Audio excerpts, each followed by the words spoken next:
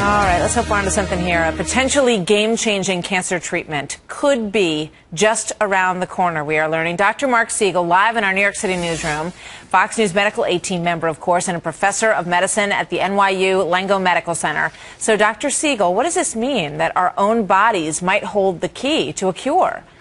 You know, it could be the billion-dollar, trillion-dollar question answer we've been looking for. The latest in cancer vaccines is using the tumor itself, Martha, to trigger the immune system to kill your cancer like a common infection.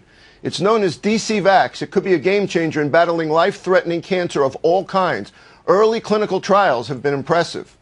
Essentially what it does is after we remove the tumor, we're able to take that tumor, introduce that tumor to the patient's own immune system, and then the patient's own immune system fights that tumor. Patients with a deadly brain tumor known as glioblastoma have seen their survival time more than doubled. The final studies before approval for brain and prostate cancer are being conducted in trial sites all over the country. Each cancer vaccine is personalized based on your own tumor, and it takes just 8 days to make enough for 3 to a 5-year treatment. It's cost-effective compared with earlier vaccines, and the side effects, especially when compared to standard treatments, Martha, are minimal.